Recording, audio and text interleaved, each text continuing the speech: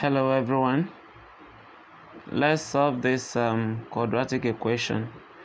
Y squared minus 9 equals 0. I want to solve this using difference of two squares. Y squared minus 9 here is the same thing as 3 squared, and this is equal to 0. Now what I'm doing is to make sure that we have squares on both of them.